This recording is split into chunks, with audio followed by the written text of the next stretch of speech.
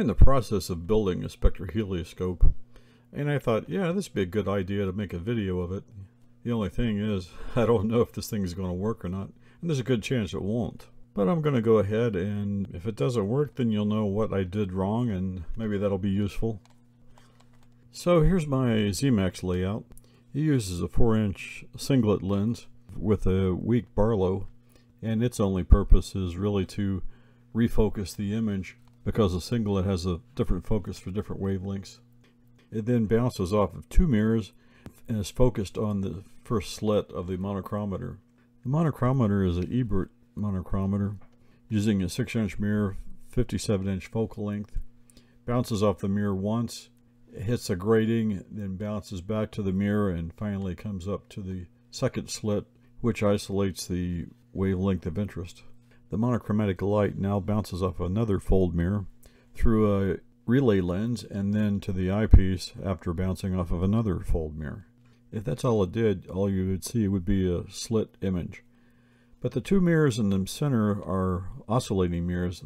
They vibrate back and forth, which scans the image across the slit, and if it's done fast enough, I mean 24 frames a second, then you'll see a continuous image without flickering. At least that's the plan. And here's my ZMAX layout.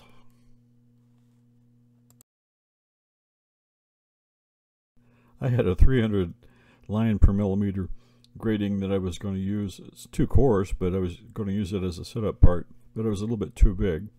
So I decided to try to cut it down. I put a little strip of surface saver on the edge, and it seemed to tolerate that okay. So I applied the surface saver to the whole thing.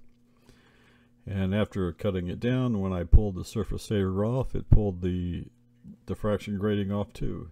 Not exactly what I planned.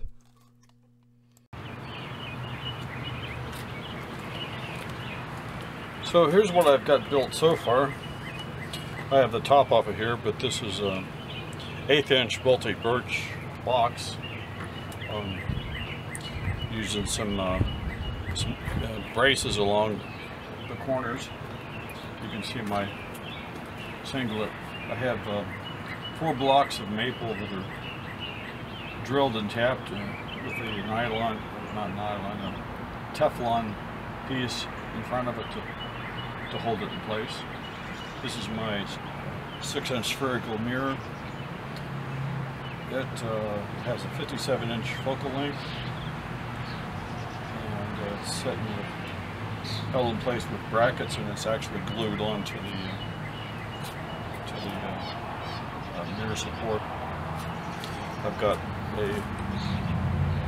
a couple pieces of foam board to baffle off the telescope section from the monochromator section. Here's the front of my spectrohelioscope. Here's my singlet lens and its cell.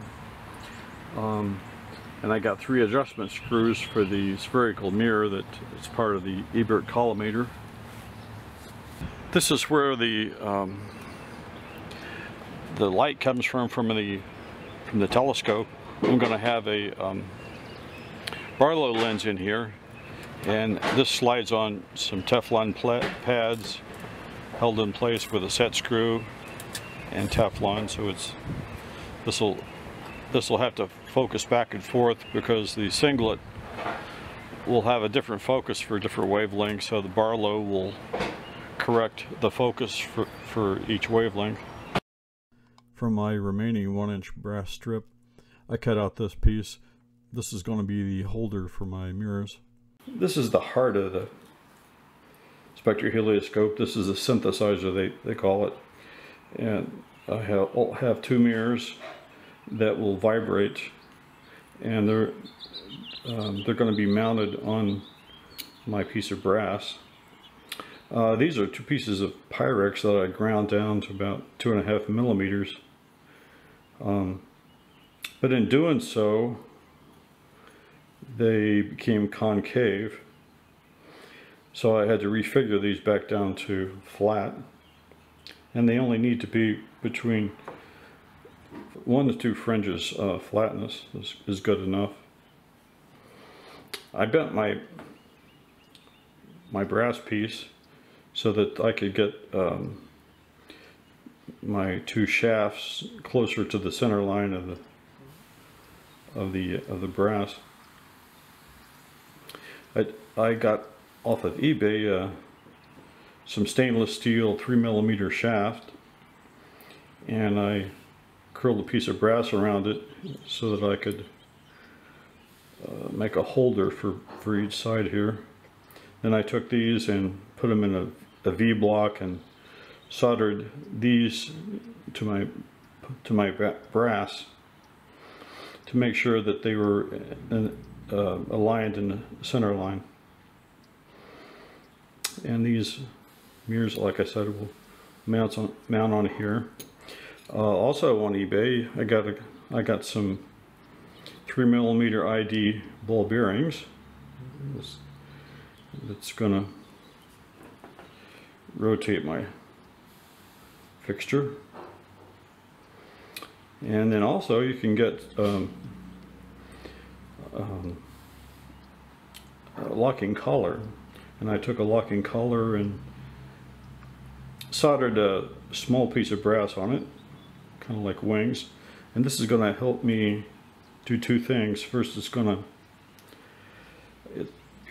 to let me balance this whole thing, the mirrors and everything. When they get mounted on here, I could rotate this to balance it, and I can add weight to one side or the other to make sure that everything's balanced out.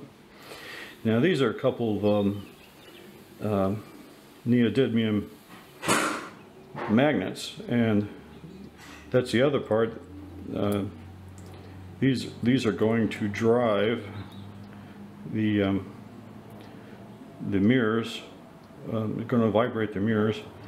I'm going to take another magnet and of opposing polarity, and they're going to push each side so that there's going to basically act like springs. And then I hope to take a electromagnet and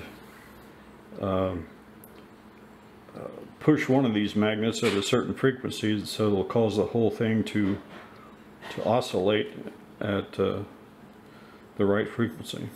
Anyway, that's the plan. Okay, so here's my synthesizer assembled. Here's my two Pyrex mirrors, and they're stuck onto my brass with 3 pieces of double-sided tape. And so it allows it to rotate. And then over here is my locking collar with the brass and magnets on either end. And I have 2 opposing magnets of the same polarity, so that it repels, and that causes it to vibrate like so. That's the whole principle. I don't know what the frequency is, and I need to make sure that I can get it to vibrate fast enough so there won't be any flicker. And then I'm going to drive it with an electromagnet behind one of these magnets, and if I pulse it at the right frequency, it'll cause it to vibrate continuously. And let me see if I can. This was kind of neat. Set up a little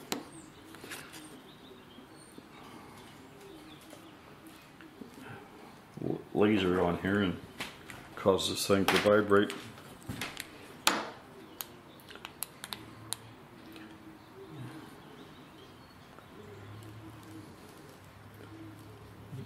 You can see the screen there. So see, it vibrates, but probably not fast enough right now.